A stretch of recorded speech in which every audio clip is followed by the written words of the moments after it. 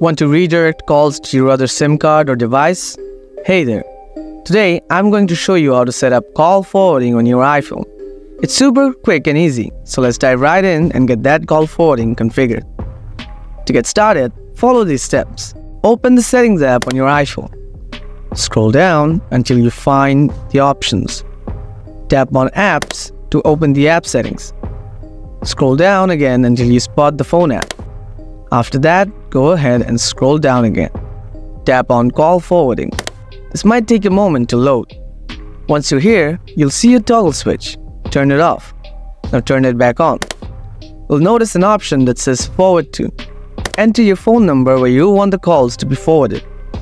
After that, tap back to save your settings. After a few seconds, you'll see that your number has been added to your call forwarding list.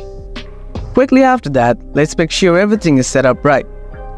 Open the Settings app again. Tap on your Apple ID at the top of the screen. Scroll down to find iCloud settings. Tap on iCloud. Tap See All. Right next to Save to iCloud. Find the phone app in the list. Make sure it's turned on. If it's already on, then turn it off and turn it back on. Now you're all set. Every time you receive a call on this device, it will be forwarded to the number you configured. If you have any questions or need further help, just let me know in the comment section below.